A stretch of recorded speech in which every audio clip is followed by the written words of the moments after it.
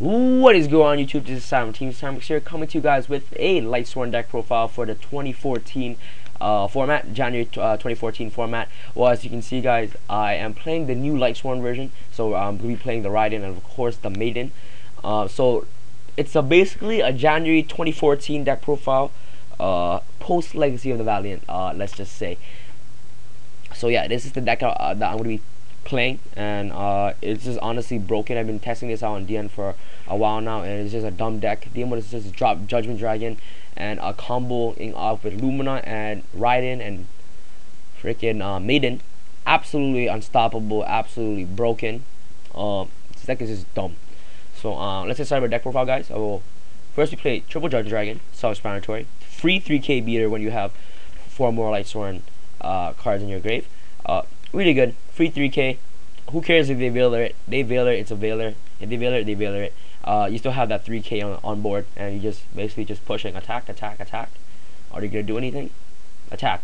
Judgment Dragon says hi. Blah blah blah. Yeah. So triple Judgment Dragon. Next we play, of course, the triple Raiden and triple Maiden. These are the new cards. The one main thing that I love about these guys are that they're tuners, and they just help you go into synchros really fast, especially comboing off with Lumina. So Raiden is really good. He's able to mill 2 cards during main phase 2. During your main phase, you can send the top 2 cards of your deck to the graveyard. And main phase 1, summon Raiden. Active effect. Oh, you mill the wolf. Okay, summon wolf. Attack. Stuff like that. And it helps you go into quick XYZ plays when you're comboing off with Raiden and of course the wolf. Raiden is great. And he also gains 200 for each Lightsworn sent to the graveyard by his effect, I think. Yeah, by this effect, he gains 200 until the end phase. And then during your end phase, you can mill 2 cards. Yeah, like a standard Lightsworn effect. Yeah, so triple Raiden actually, and he's a level 4 tuner, which makes this deck even dumb. So summon Raiden, activate this effect to mill 2, mill wolf, synchro for Crimson Blader, synchro for Stardust. Easy synchros. So next we play the triple Maiden. Sorry, Maiden is just broken. When this card is normal summon, you can add one light dragon type monster whose level is less than or equal to the number of Lightsworn monsters with different names in your grave. So let's say you have 8 Lightsworn, you can add back a Judge Dragon. But yeah, she's really good. And when she sends from your hand or deck to the graveyard, send a top card from your deck to the graveyard.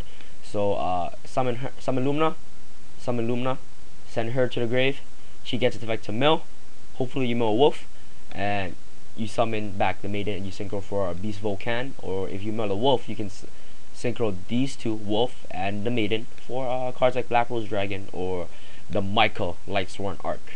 So yeah, triple Maiden, absolutely stupid. Next we play double Lila for the back row removal. Next I play triple Lumina, absolutely broken. I think Lumina is gonna get hit during the next format for sure. She's too broken. Lumina Raiden equals Black Rose. Lumina and Raiden equals Michael. Lumina and Maiden equals Beast Volcan. So dumb. Next we have triple Gyarath. This card is for your draw power of the deck. You have Lumina and Gyarath. You just basically keep milling, and especially when you have more Lightsworn control on board, you're likely to get more draw power off the Gyarath. He's really good. Triple Gyarath, and he's also 1850 beater. Next play the one Aaron to get rid of those problematic face downs. 1 Jane. I play triple Celestia because this deck is absolutely so fast. Summon the Celestia, bang, pop 2 cards on board.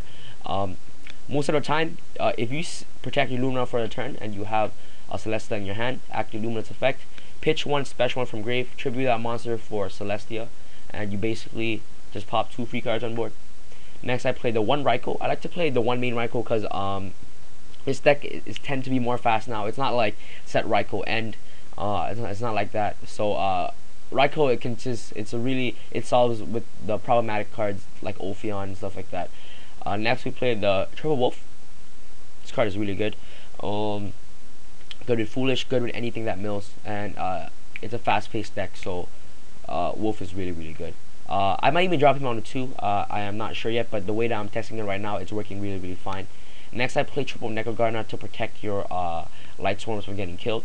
Sometimes having that Lightsworn presence on board, and especially let's say you went first turn and you summon Lumina and you summon something else, you want to try to protect that Lumina so you can go off even more next turn. So yeah.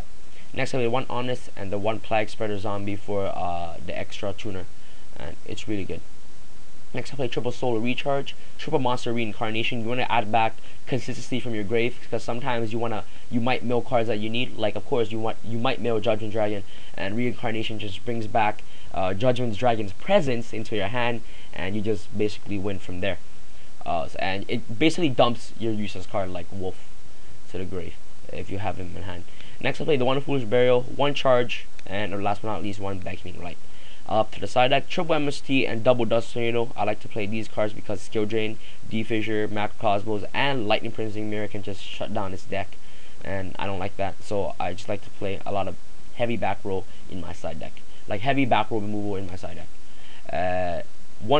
Double goes a match, double Decree, same purpose as MST and Dust, and it just stops any deck that overruns trap cards like Chain Burn, decks like that. Next I play double Shadow Imprisoning Mirror for the dark decks like Dark Roads, Insectors, even Vampires, I think.